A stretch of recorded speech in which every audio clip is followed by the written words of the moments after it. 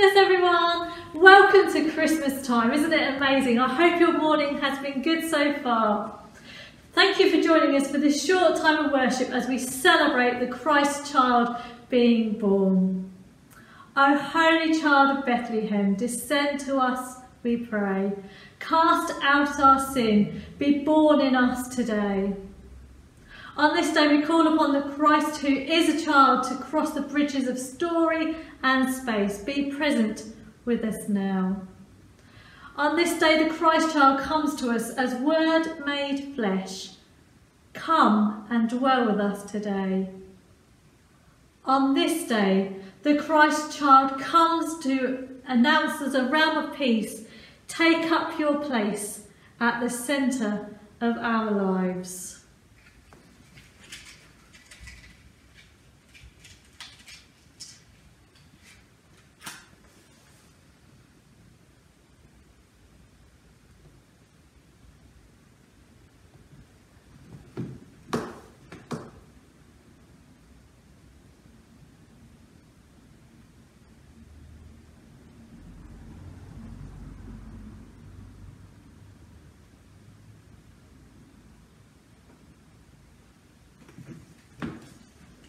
And I invite you to join with us in singing as we sing our first song from the Squalor of a Borrowed Stable.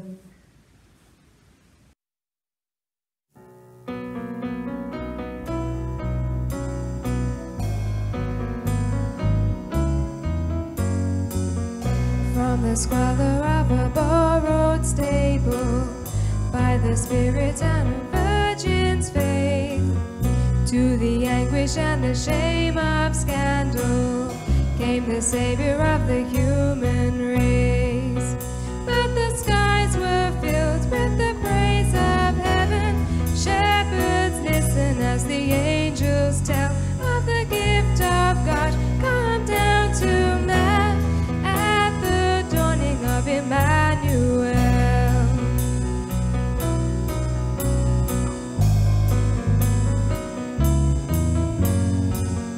King of heaven, now the friend of sinners, humble servant in the Father's hands, filled with power and the Holy Spirit, filled with mercy for the broken man.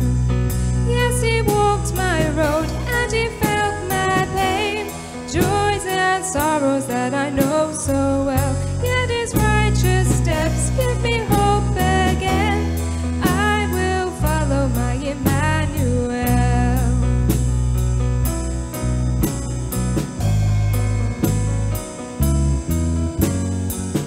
Through the kisses of a friend's betrayal, he was lifted on the cruel cross. He was punished for a world's transgressions. He was suffering to save the lost. He fights for breath, he fights for me, losing sinners from the claims of hell. And with a shout, our souls are free, death defeated by Emmanuel.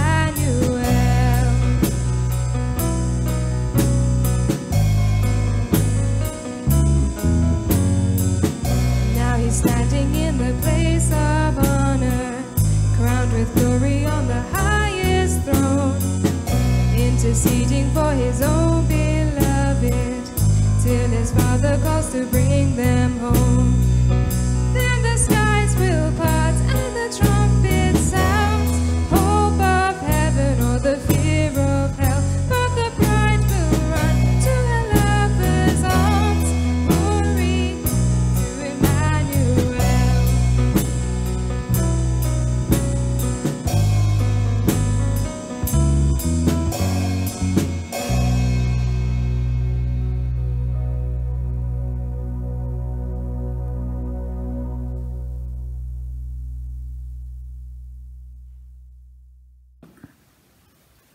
On this Christmas day, let us come before God in prayer and pray with praise and thanks.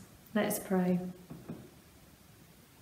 Lord Jesus Christ, your birth at Bethlehem draws us to kneel in wonder at heaven touching earth. accept our heartfelt praise as we worship you, our Saviour and our eternal God. We praise you, God, for Jesus Christ, fully God and fully human. We praise you, God, for Jesus, who was born in a manger as one of us. It shows us how much you love the world, how much you love us. We praise you, God, for the light that we see at Christmas time. Let the light of your love always shine in our hearts. Amen. And Drew's going to come and read us that story of how Jesus came as a baby to Bethlehem.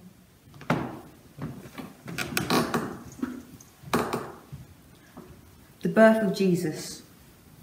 In those days, Caesar Augustus issued a decree that a census should be taken of the entire Roman world. This was the first census that took place while Quirinius was governor of Syria, and everyone went to their own town to register. So Joseph also went up from the town of Nazareth in Galilee to Judea, to Bethlehem, the town of David, because he belonged to the house and line of David. He went there to register with Mary, who was pledged to be married to him and was expecting a child.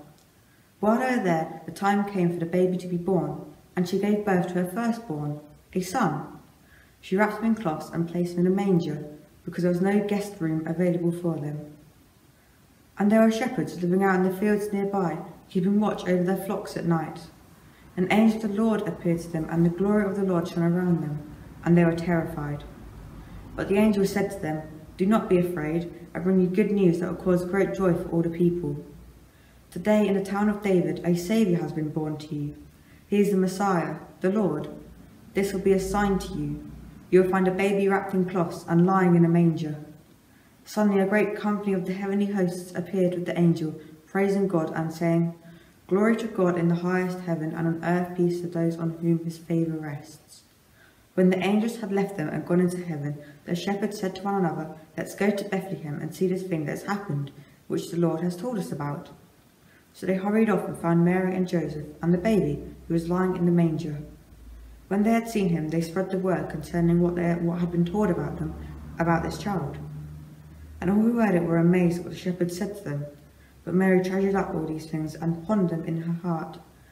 The shepherds returned, glorifying and praising God for all the things they had heard and seen, which were just as they had been told.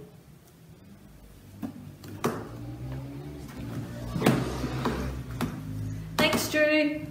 I invite you to join with me now as we sing that lovely carol, "O Holy Night."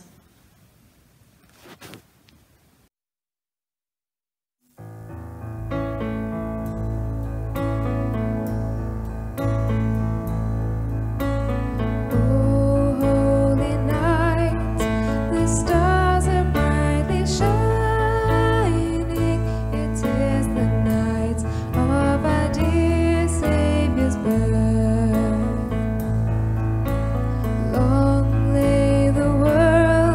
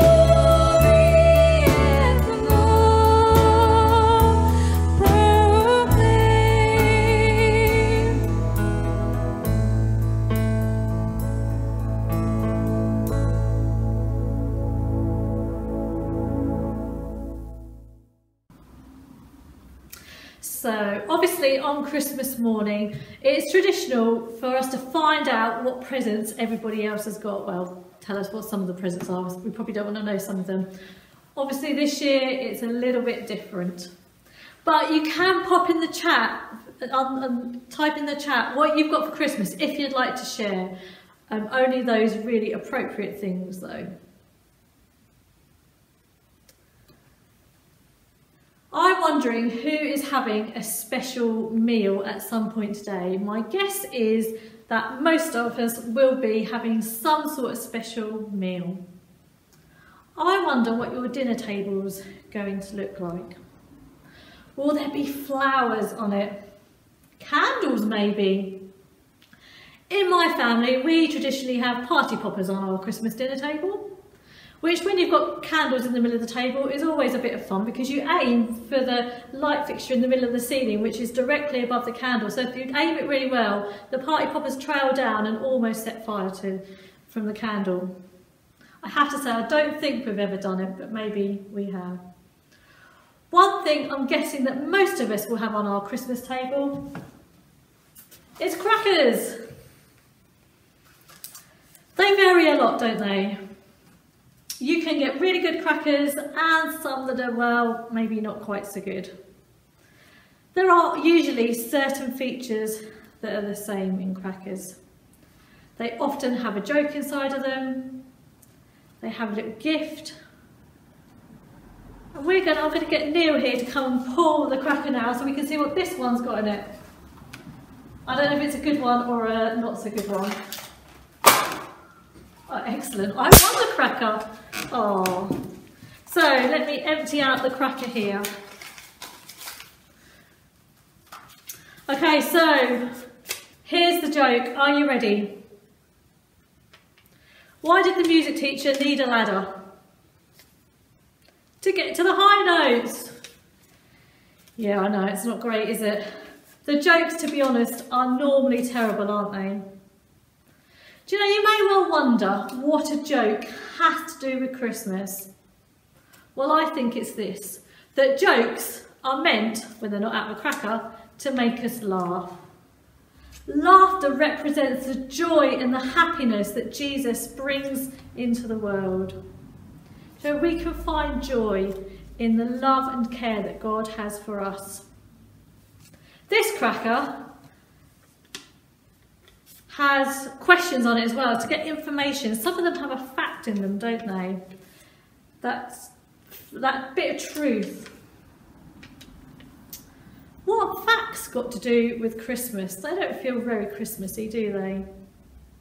I mean, who wants to find out true facts on the best day of the year? Do you know what though? I think it's a good reminder for us for Christmas. There are facts that we need to remember.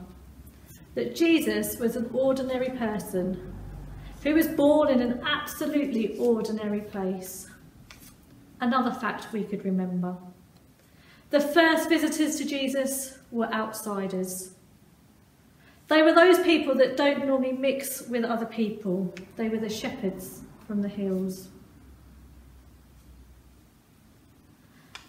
Another fact, and about the visitors too, those wise men, the magi, they really put themselves out to get to Jesus. That is an amazing fact. They went a long way to meet the new king. Another fact of Christmas that we might remember, in that Jesus really was a baby, and that just in every other baby grows into an older person, so Jesus did too. He grew into a man. He fulfilled prophecies, those promises that were made years and years before. And you can read all those promises in the Bible. Do you know what? I think they're facts that we should celebrate this Christmas time. Another key feature in crackers is the crown. I find they're either too big or too small. I'm going to wear my crown with pride now. But why do crackers have a crown in them? A crown is for a king. which king? Do you know there's more than one king in the Bible? In fact, in this part of the Bible that we're celebrating today, there are quite a few. I mean, there are, first of all, we tend to call them the Magi, the wise men, but sometimes we call them the three kings, don't we? We three kings, perhaps it's one of those kings. Then there's King Herod, and then there's the newborn king. The crown reminds us of Jesus, the King of Kings and the Lord of Lords, the King who came to save us all. And then I have the final part of this cracker, the gift. Now, experience tells me that cracker gifts are generally poor.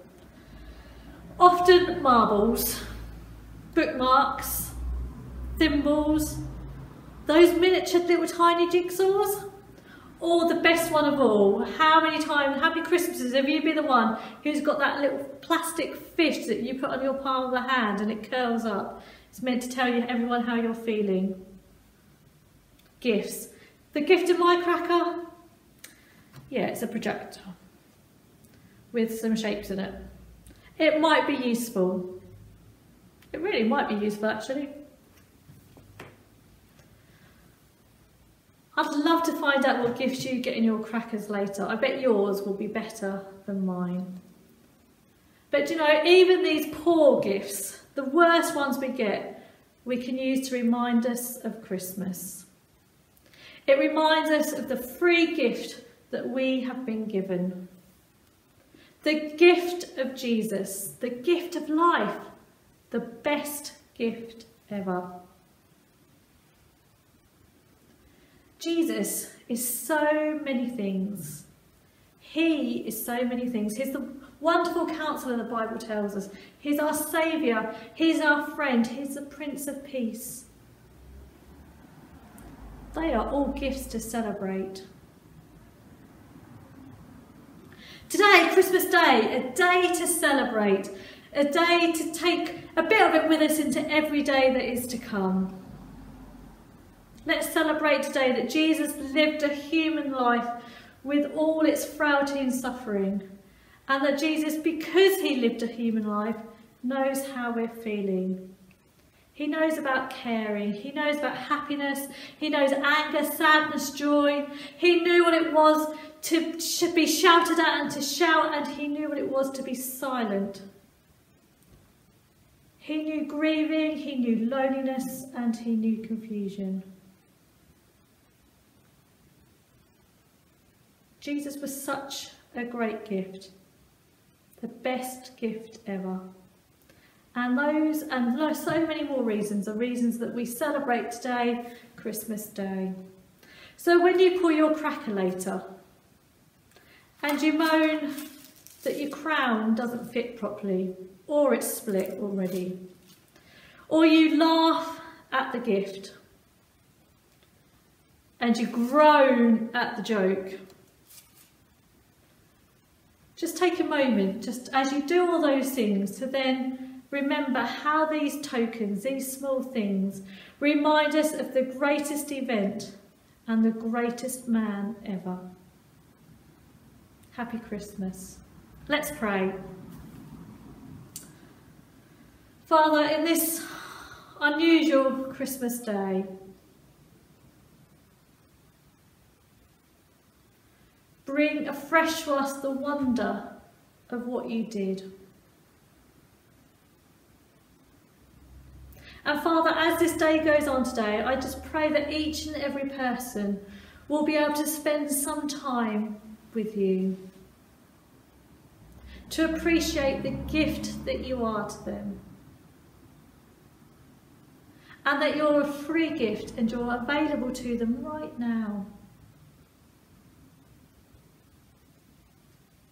Lord, thank you that your gift is all about peace, all about joy, all about hope. And Lord, I pray that we will experience that today, and that for a brief period of time we can forget all the other stuff that's going on in the world and just marvel at the wonder of it all. In your name I pray.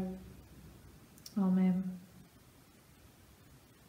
As we draw to a close this morning, we're going to sing that brilliant carol, "O Come, All Ye Faithful."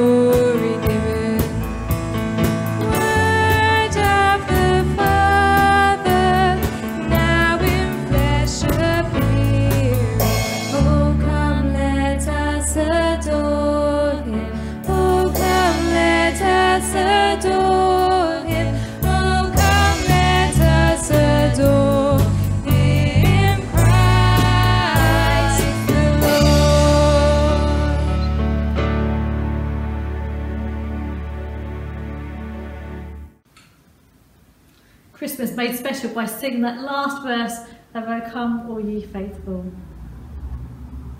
Just a quick reminder that we will be meeting again on Sunday at 10:45 for a short time of worship as we share with the EBA sermon, and there'll be a chance to chat to each other